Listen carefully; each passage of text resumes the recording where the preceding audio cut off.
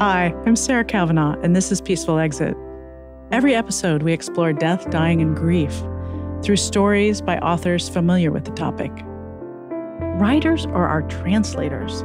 They take what is inexpressible, impossible to explain, and they translate it into words on a page.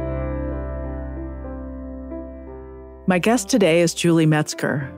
She is a registered nurse and has been educating families about puberty for over 30 years. Her book, Will Puberty Last My Whole Life? And her course, Great Conversations, are amazing resources to help teens and families recognize and navigate the important transition into adulthood.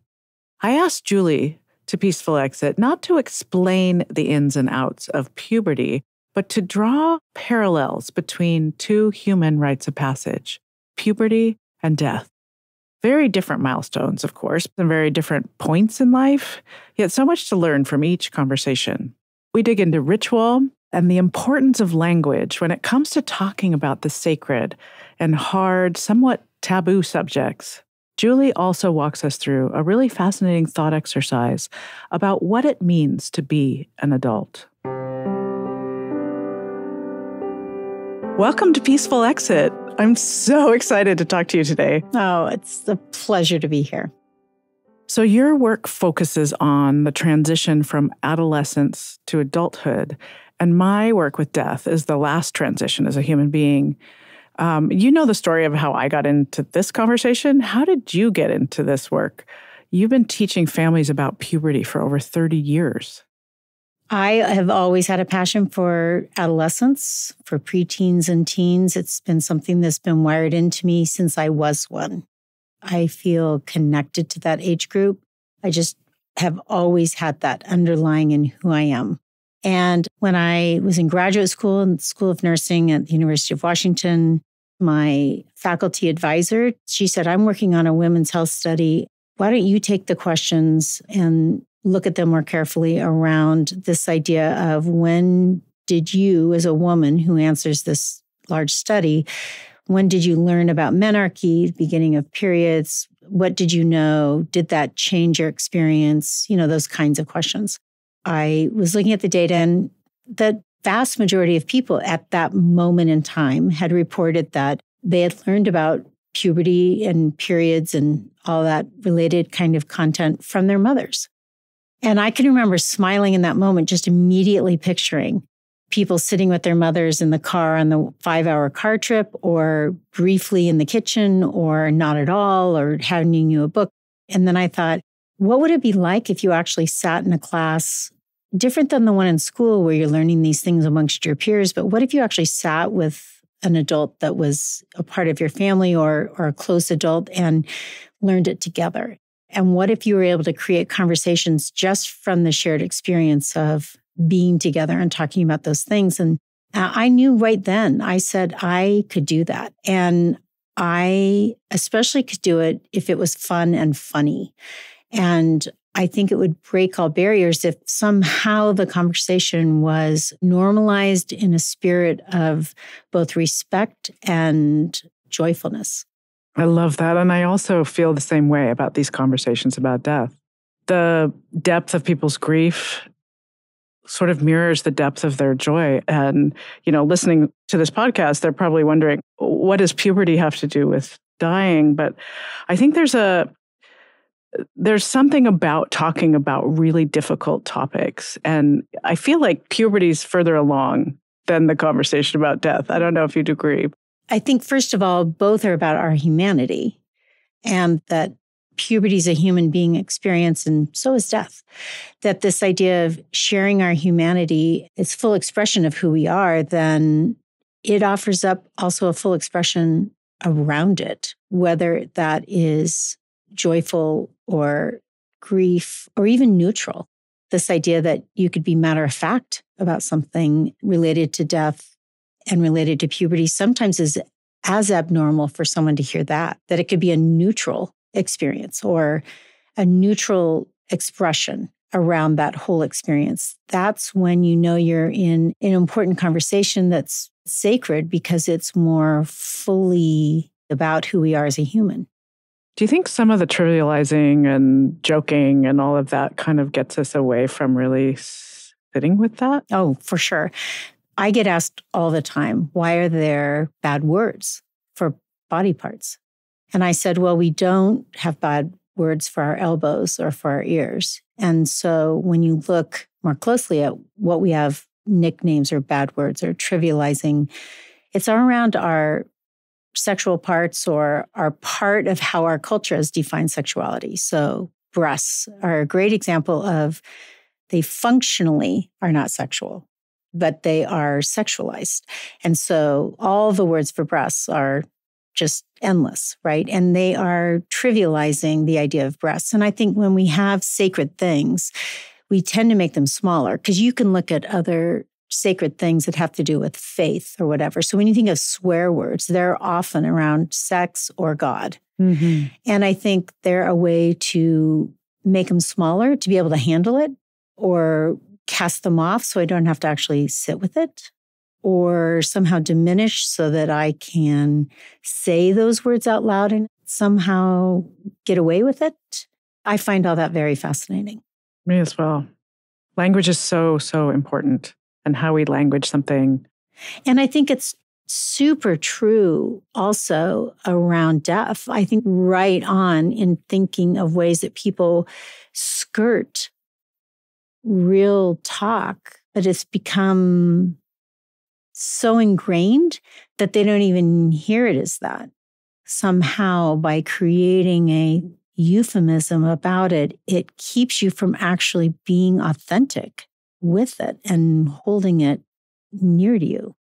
I think showing up in your most authentic self means that you actually have a language that reflects your matter-of-fact normalization of those parts of who you are.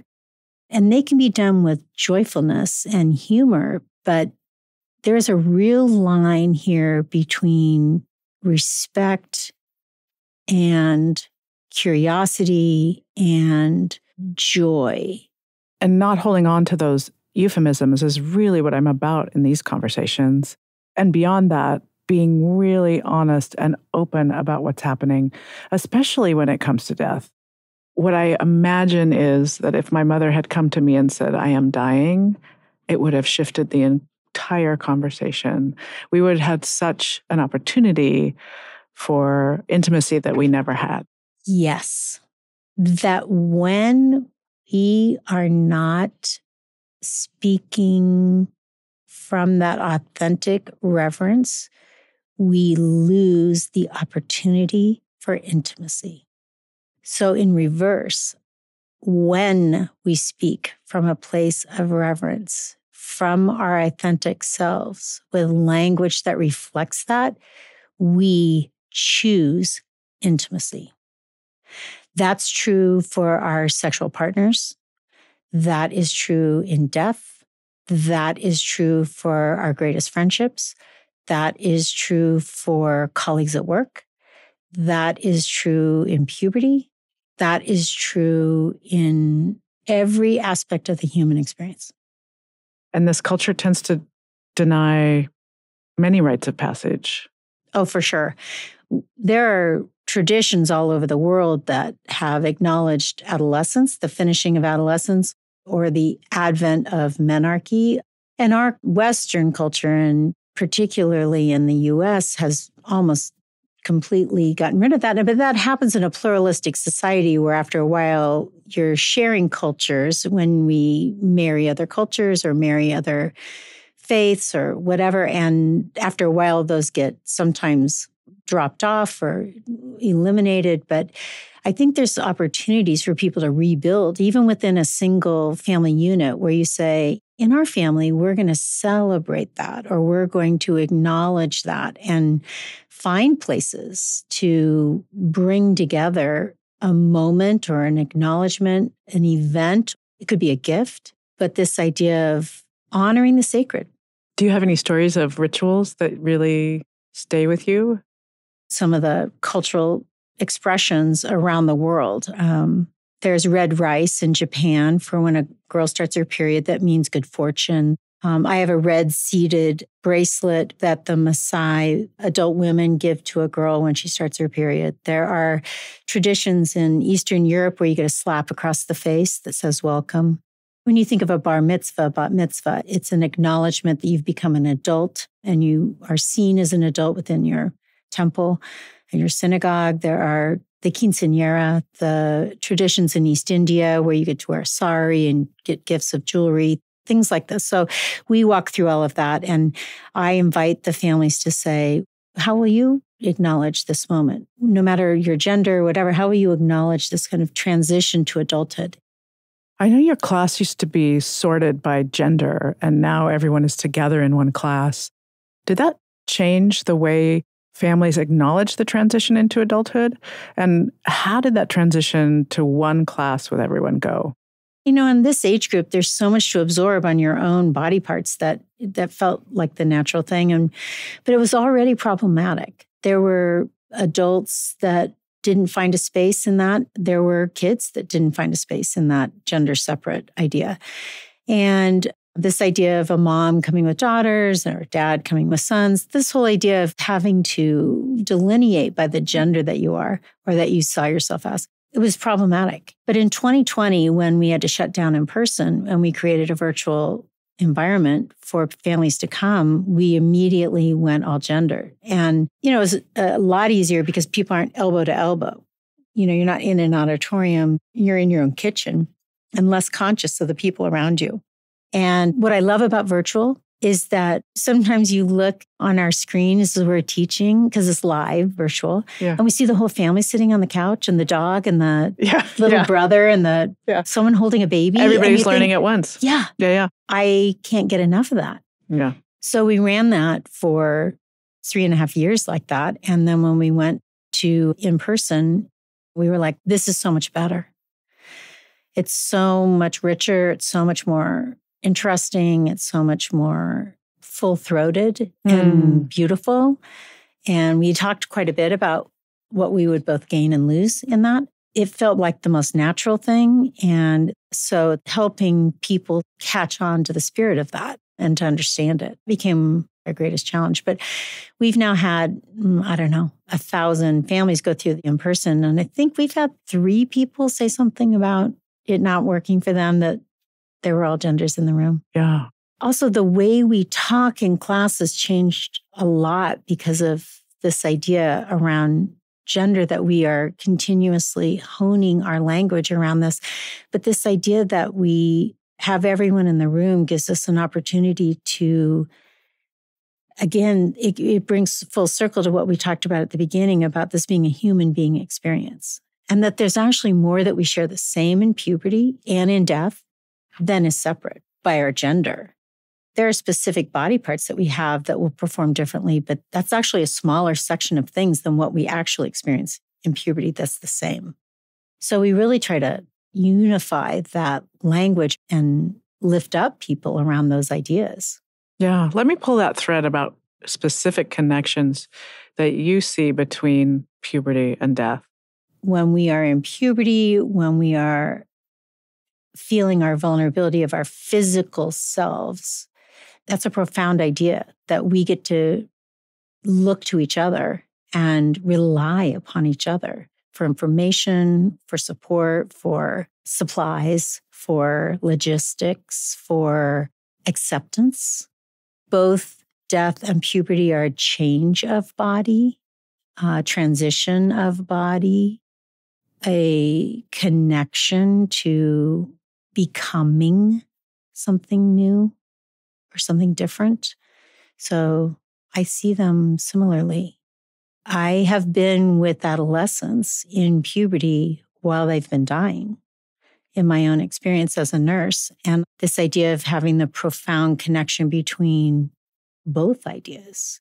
Young people who are experiencing puberty whose lives get disrupted also with a serious illness or a chronic illness or a end of life moment, who are experiencing the full idea of body that you can't count on for the same things that you could have before. There's a lot of kids who come to our class who are afraid of puberty. And I think there's lots of people who are afraid of dying. So this idea also of sharing with others that fear or that uncertainty or having a hard time picturing yourself in the next phase, whatever that is, whatever that transition looks like. I remember this one girl wrote on the card, will I still love the things I love now when I'm finished with puberty? And then in parentheses, she wrote, like turtles. We all feel a little bit like that. Will I be the same person that I know now that loves turtles when I become more of a grown-up? Who am I at my most essence now? And when I transition in puberty or death, what will remain of my essence? Beautifully said. What is your story around death?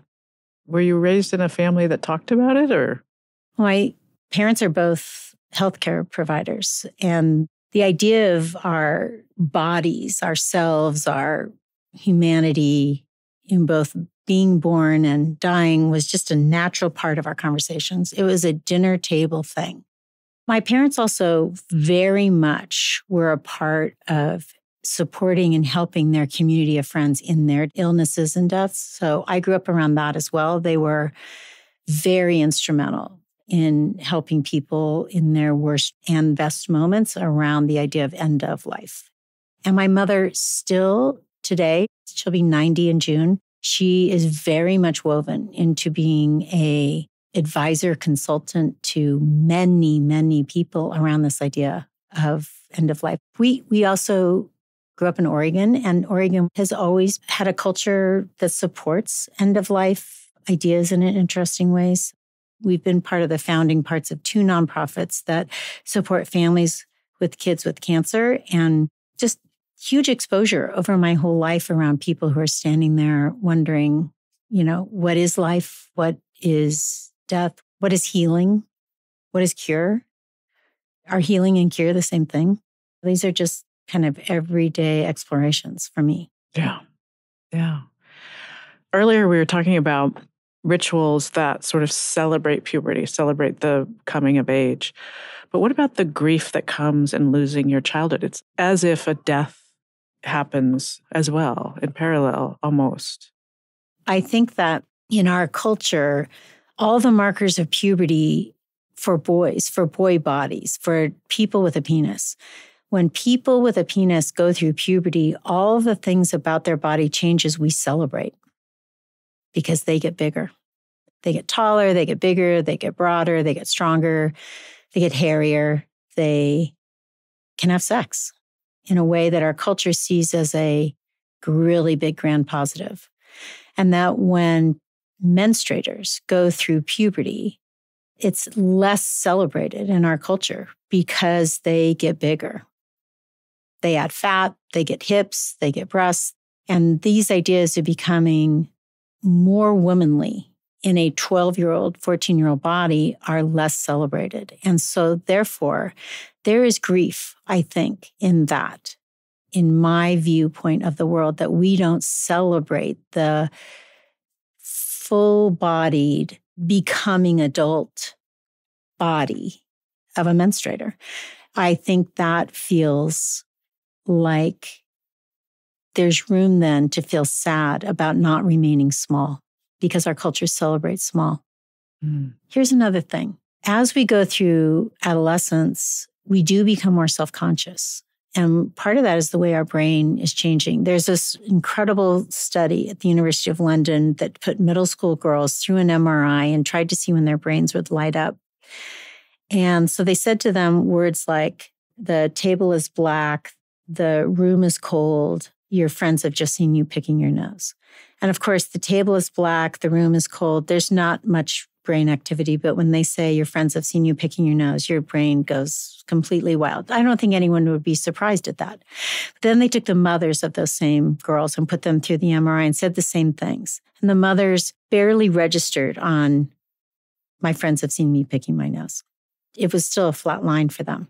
So what is it about adolescence that makes you more self-conscious? And there's some work that's been done to identify that our brains really are different as an adolescent, and that being self-conscious and being aware of what's around me and how people are seeing me is both more than when I was 6 and will be less than when I'm 46.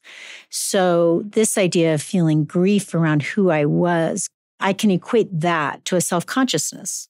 I look different. How will I be seen by others? And perhaps there is sadness around that this idea that why should I have to care what other people are thinking about me? So I think that's real. But most kids look forward to this idea of becoming more adult. Well, and I'd take it to another place too, that since you are a nurse and you have been with adolescents who are dying, is it a perception that those kids grow up really quick? I mean, I'm sort of curious from a brain science point of view, if we were to scan those brains, whether they would be as self-conscious because they know that their death is coming. And the awareness of that feels like oftentimes, they feel like the oldest child of the family because they have this wisdom knowing that their time is short. I think let's not underestimate the siblings of those same kids who also grow up very fast. The entire family has an opportunity to be changed. For these families with kids with cancer, before that diagnosis, you're on this journey. You've packed your bag, you know the language, you have a vision of your journey and where you're going. You have this idea of the snacks that you've brought in the car because you know you're going to be out for so long and where you're headed. And that diagnosis is as if the car gets picked up and moved onto a completely different road and they're not even speaking the same language and they brought the wrong clothes and they don't know what's wrong and they don't know where they're headed. That this idea transforms everything about what they thought they were about. So that new identity of being in this car and going on a road that they hadn't planned on and have no idea where they're headed and don't have any of the same resources that they thought they would need. And the parent that described that to me, it was like such a big aha. And she said, the biggest aha comes when I realize I'm never going back to that other road. I'm never going to be that person in that car that I was before. And there's an equivalent there. It's quite powerful with puberty. I now am 6 feet tall. I've gained 45 pounds. I have these new capacities. I'm never going back to that body. And yet this journey is also interesting. Perhaps grief comes when you think, gosh, once I realize that I'm not going back to that other space, I have to spend a minute for sure imagining that felt happy-go-lucky, or I didn't realize how much I wasn't worried about what people were thinking or any of that. But now that I'm on this road, I actually can find joy here. Yeah. You did a fascinating exercise with 8th graders. Can you share a little bit about that, asking them about what age you become an adult? 8th graders today will be one of the first generations that live to 100. So given that the fact that I live 100 years, I put a timeline up, 0 to 100. When do you think you become an adult? And let's just kind of map what that looks like. And so some people would say 16 when you can drive, 18 when you can join the military, when you can vote, 21 when you can be seen in society drinking, and you can actually go into spaces that otherwise are unlimited to you. Late 20s, when many people are getting married or changing their life or getting a job post-college. Somebody said 35 when you could become president. And so we would mark all those on this big whiteboard. And I said, is there any time when you are no longer an adult? And there are a lot of conversation around that. A lot of people who said, yes, after 65, when you start to lose some capacities. And certainly when you may no longer be able to make your own decisions. And that's always fun and funny and fantastic to hear how they pictured this idea of no longer becoming an adult. Because, of course, I had never even considered the idea that you would ever not be an adult. Even if you weren't able to make your own decisions, you're still an adult. But that's not really how many of them saw that. And that was interesting. So then I said, is there an age where you become sexual? And we, again, plotted out. Some people said, well, you're sexual just by being a human. So you're, below the age of 1, you're a sexual human being. And then some people would say, no, not until you begin puberty or end puberty, perhaps. Some people are saying, well, no, not until you actually have sexual relationships with people. And so they defined what that looked like for them. And some people would say, oh, that's high school, or that's college age, or that's older than college, or that's only when you're married. So all those ideas came out. And then I said, is there a time when you are no longer sexual?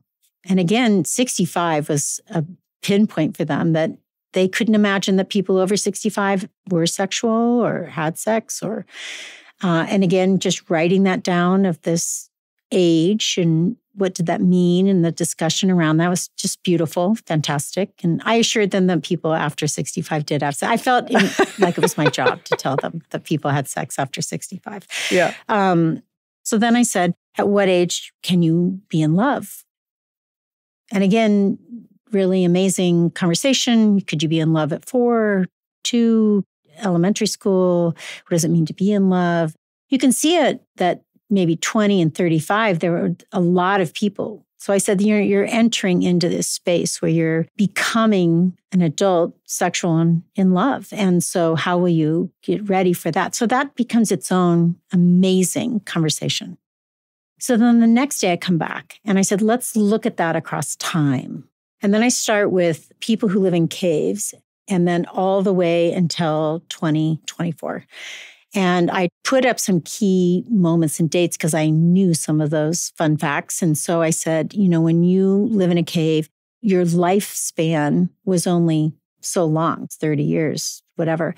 And that you became an adult probably when you moved out of the cave of your family, or you most likely partnered with somebody that knew your family. So being in love, being sexual, and being an adult kind of all came together. And so then I'd skip all the way up through time to Romeo and Juliet, who, want to be in love outside what their families want. Juliet probably achieved puberty at 14, 15, and they got married, had sex, and died on the same day. And then I go all the way up to 1776.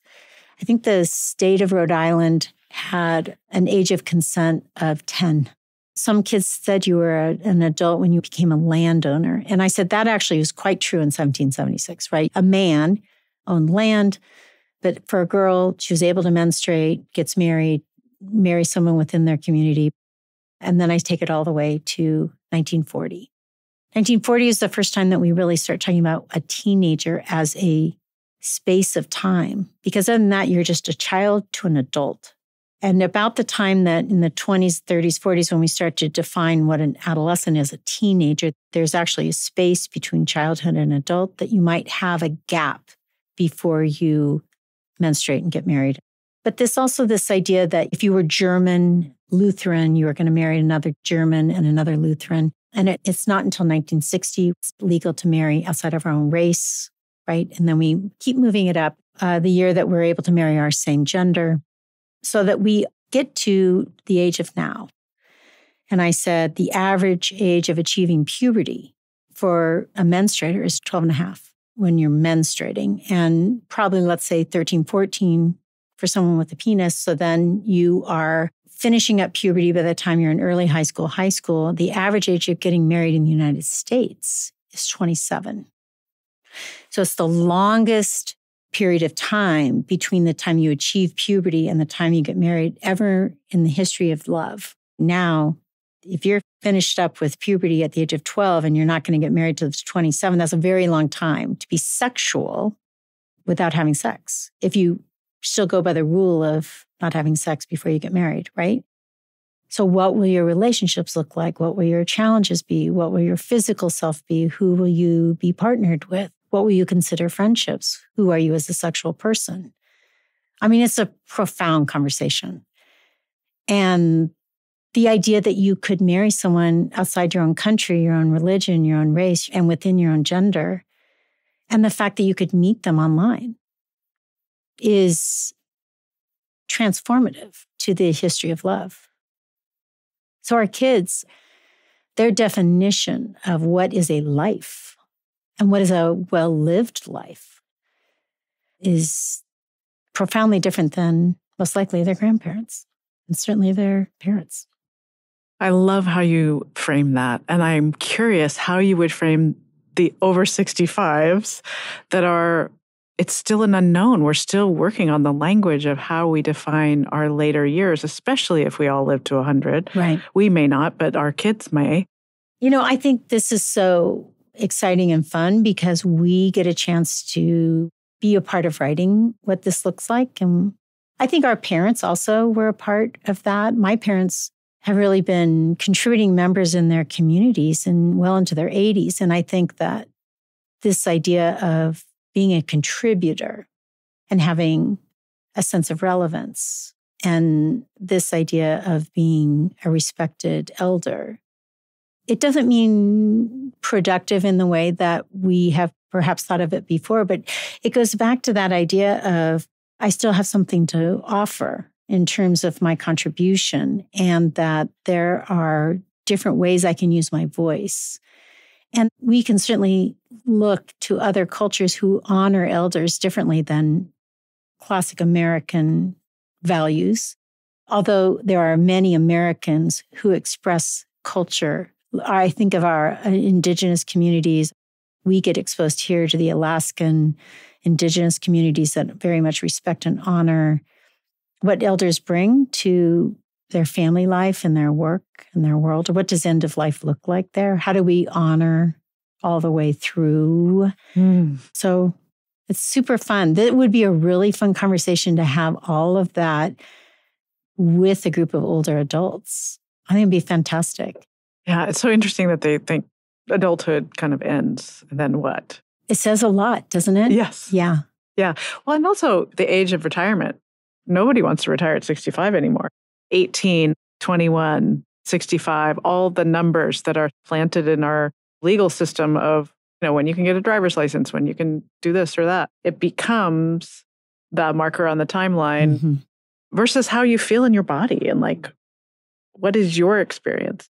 Well, there's some real truths to all of those rules. So there's real truth to the fact that our brains aren't finished developing until we're into our mid-20s. So it's a natural idea to think that we might hold off some of these things until, for instance, 21 to drink, let's say that, or 16 to drive.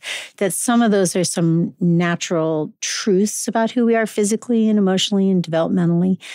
There's some truths to the idea that our bodies decidedly change in terms of our brain function, our physical function after 65. So what I find interesting is how can we look at creating longevity for some of those parts of who we are that are actually already researched, already known.